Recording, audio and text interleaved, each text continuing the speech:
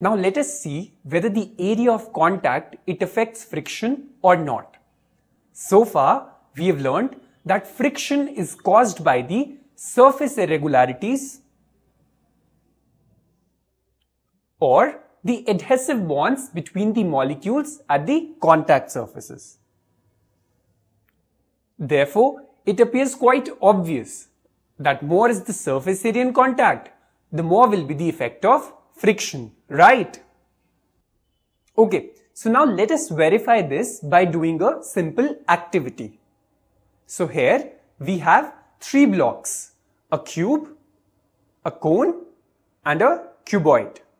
And each of these is of same material and equal weight. But then you see all of these are of different shapes and they are all lying on a table.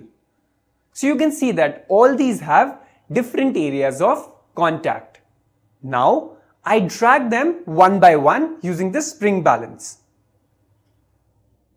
such that they just begin to slide.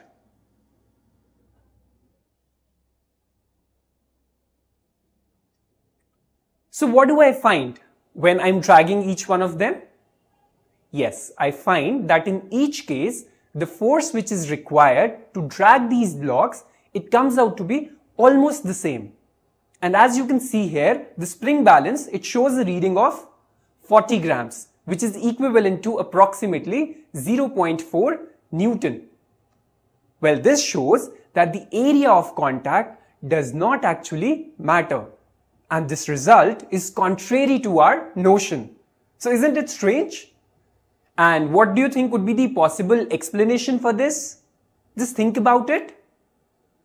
Okay, so if we were to compare the case of any two blocks, let's say the cuboidal block and the cubical block. So as you can see that in case of the cuboidal block, the area of contact is large as compared to the cubical block. And you might be thinking that a larger area of contact between the surfaces, it would create larger frictional forces, but then this is not true. As when the area of contact, it increases, the pressure between the two surfaces, it decreases because of the pressure being the force per unit area. Now it states that the larger the area, lesser is the pressure. Thus, the effect of increase in friction causing area, it is exactly neutralized by the reduction in pressure between the two surfaces. So here we have less pressure between the two surfaces in case of a cuboidal block and more pressure in case of a cubical block. But then now the question arises, what do we mean by this less pressure and more pressure?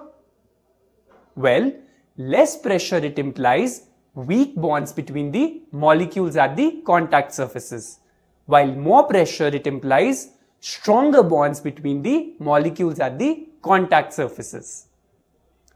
So what can we infer from this experiment now?